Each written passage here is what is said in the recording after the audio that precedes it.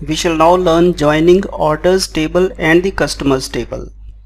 Again, our approach shall be the database connectivity with LINQ. Let us see what is the problem and then we'll try to solve it. This is our customers table. It has two columns, one for the name and the other for the email. And you have a table for orders also. This table has email, order number and amount. Basically, this column and this column, they are in a relationship. This is a foreign key here and primary key in this table. Our objective is to join the tables on email and resultant get a result that comprises of name as one column and order number as second column. Some information is lying in this table, some information is lying in this table, and both tables happen to have a common key. If we want to combine information in this table, some fields from this table and some fields from this table, then the right way is to perform a SQL join. SQL join, here for instance name is coming from here and order number is coming from here. The purpose of SQL join is to basically club two tables against one common column and create a third table consisting of some records from the first table and some records from the second table.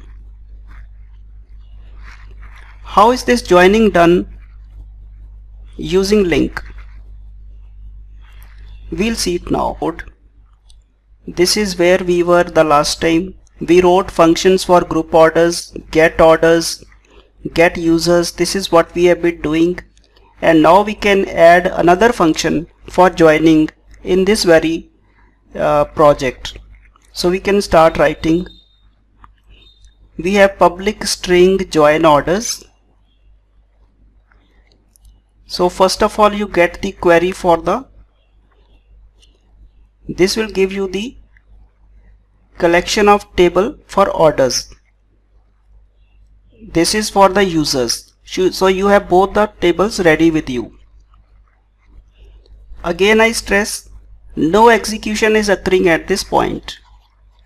It is just a symbolic form in which we have expressed that this represents a group of orders from all the list of all the orders from the orders table, and this represents all the records for users from the users table. Then we can join users against the orders. So we are writing u.join. This is the data type of the users table.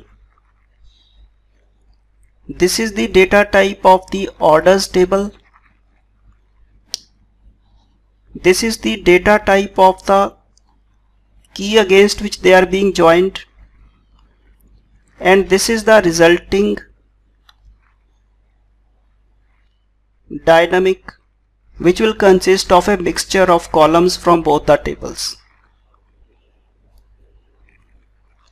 So in the template or generic for the join, you have four things: the left table, the right table, the data type of the common key, and the dynamic for the resultant mixture table. First argument will be the right table. Second argument is the